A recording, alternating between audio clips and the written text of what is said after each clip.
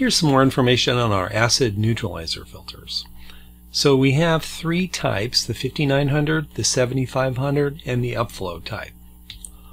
All three types use the same tank, same calcite media, and have a top fill plug, which makes it very easy to add more calcite.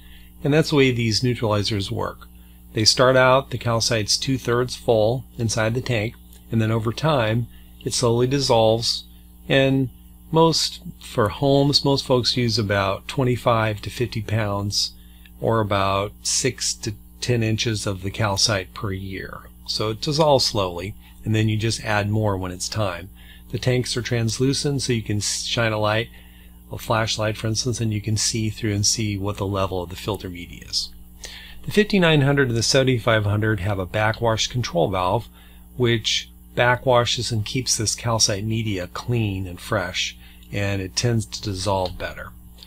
The way that works is the water flows down through the top and up through the center distributor tube and comes out clean.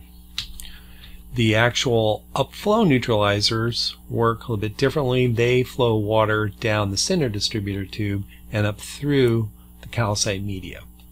This type we recommend having a pre-filter to make sure there's no sediment or debris can get into the upflow type, since it's not self-cleaning. So the 5900 series is made in the US, includes a bypass. It's 1 inch in and out pipe size.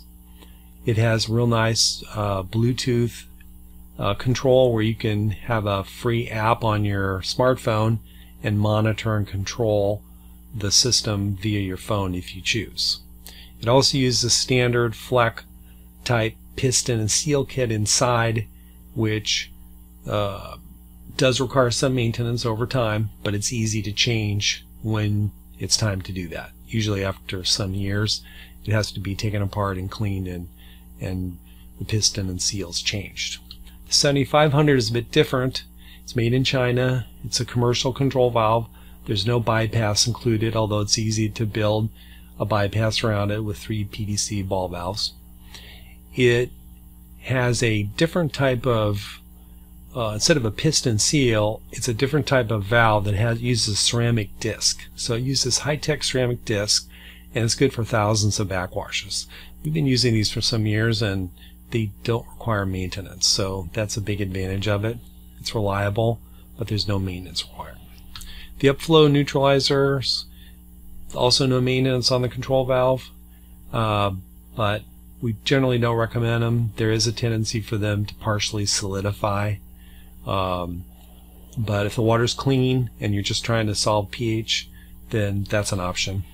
So which one is best? Well, most folks get the 5900 series. That's our best one. 7500 is good as well. It's a little less expensive, and it's got the advantage of the disc as opposed to the piston seals. And then the upflow type is good for some applications. It's less money and there's no backwash or wastewater. We generally don't recommend them for most applications. But if you have questions about that, just give us a call or email us at support@cleanwaterstore.com.